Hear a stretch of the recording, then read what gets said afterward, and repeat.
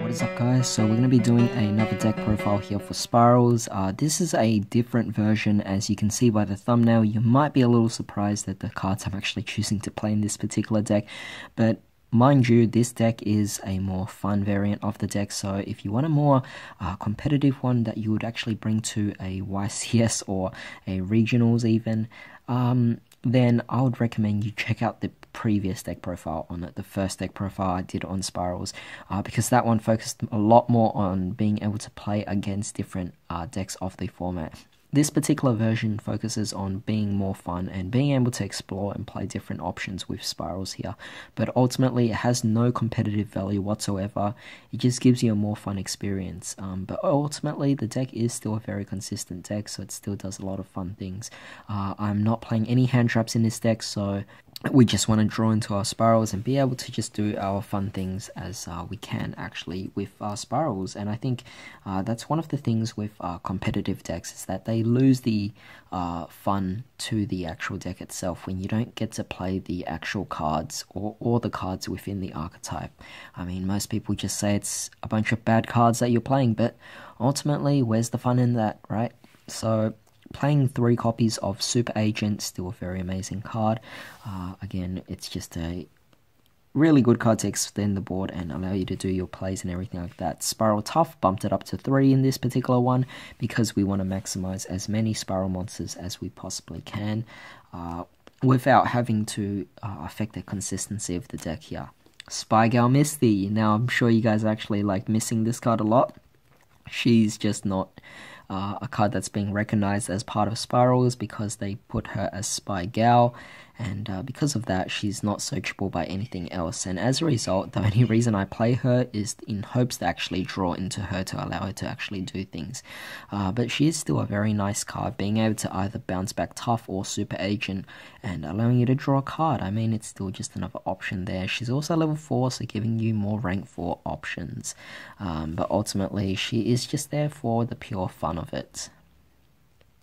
We're also playing 2 copies of the Last Resort, another card to just stop our opponents from being able to destroy our cards, and again another level 4 option there. The Quick Fix, of course.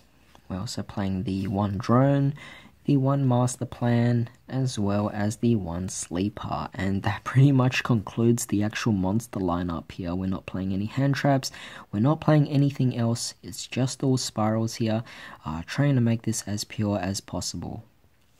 Moving on to spells, we're playing 1 copy of Spiral Resorts. Obviously, it's only at 1. Quite unfortunate, but what can we do? Pseudo Space, definitely another option. But of course, we're playing the 2 Terraformings. We are not playing the Dragon Ravines, obviously. We're not playing Set Rotation because, obviously, there's no need for it anymore since we're not playing Destrudo. We are playing the 1 Assault, again. Just another option to extend your plays. We also have the Big Red, another Monster Reborn, really, for the deck. So, really nice there. But of course, the new addition to the deck is the Spiral Gear Fully Armed. Of course, this card is searchable by Quick Fix, so as a result, it is still a really amazing card. It allows your Super Agent to actually gain 1000 attack. Now, keep in mind, Double Helix is also counted as Super Agent, so you have plenty of targets. And if it destroys your monsters, your opponent's monsters by battle, you can banish both the opponent's monster and 1 other card your opponent controls. And that's not even targeting, so it's definitely a really nice card here. Also, if this card is actually destroyed on the field and sent to the graveyard, you could actually target your Super Agent in your graveyard and special summon it back.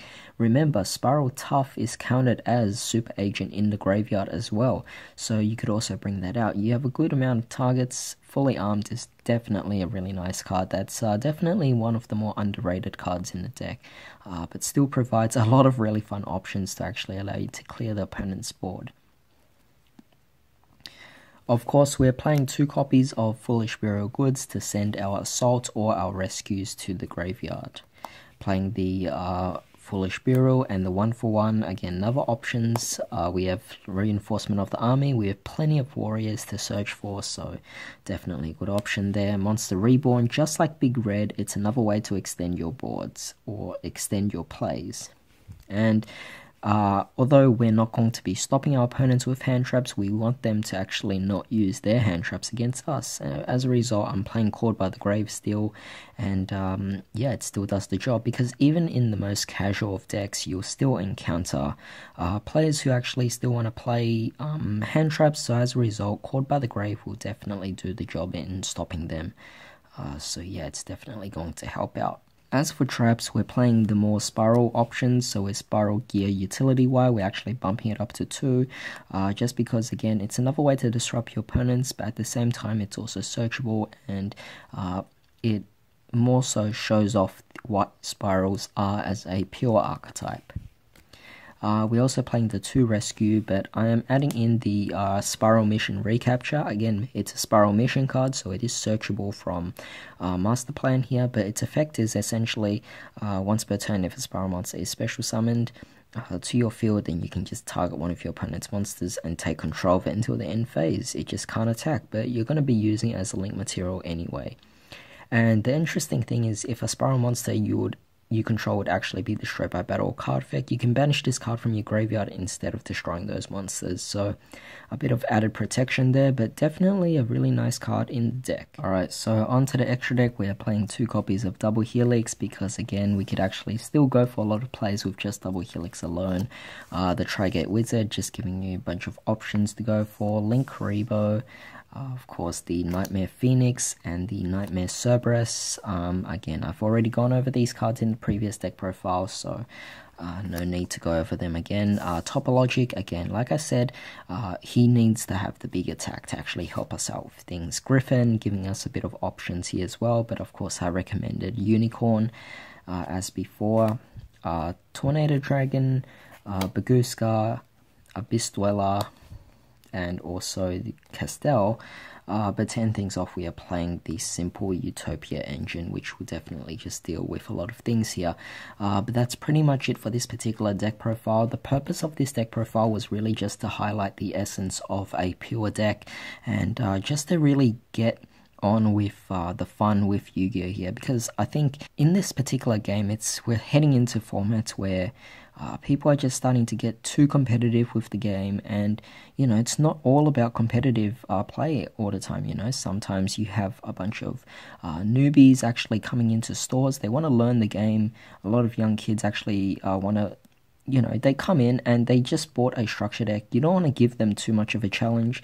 You want to give them an enjoyable experience. So as a result, playing a deck that isn't too competitive and just overwhelming is definitely a great choice there. So definitely try something out like this. It's definitely a more fun option, and it will definitely promote a more healthy environment for the game.